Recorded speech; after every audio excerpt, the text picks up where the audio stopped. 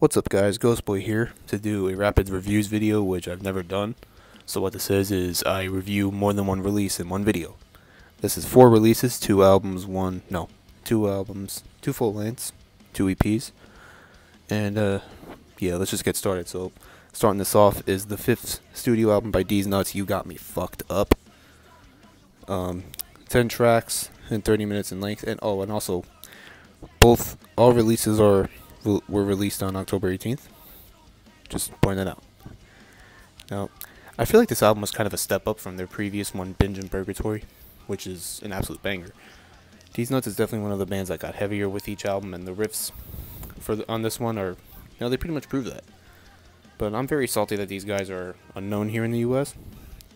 Now, for those of you that don't know, Deez are huge in Europe and Australia, but here in North America, no one knows who they are. But hopefully that'll change, because these guys are the shit. And yeah, I just love this album, man. It's just a good sing-along, That's it. The next album I'll be talking about is the debut full-length from Prison, Still Alive. 8 tracks, 30 minutes long. Mid-October was definitely the best time of the year for this album to be released due to how eerie sounding it is. Especially when you got songs like You, Me, and The Devil, which is just so fucking scary. But then again, Prison in general has always been an eerie sounding band.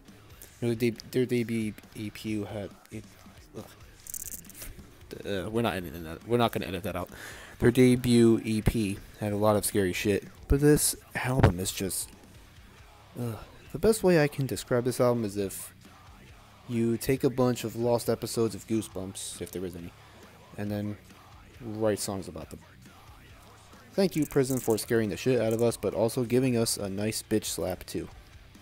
Now, without further ado, let's get on to the EPs.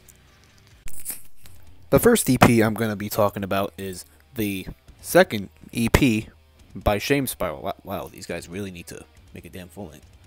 This EP is 7 minutes long with only 3 tracks. Shame Spiral is easily one of the hardest up-and-coming metalcore bands of the late 2000s. Although Bailey's vocals sounded harsher on their previous EP, The Solace and Suffering, he still sounds like he had a bad day at the carnival and decided to write about it. That's kind of the feel of this whole EP. Really punishing shit right here. I also love that they had the opportunity to feature Vincent Bennett on a fucking track, man. These guys literally just started releasing music last year, and now they get Vincent Bennett to do guest vocals on one of their songs. Yeah, these guys are gonna blow up. They're gonna come far here in the hardcore community.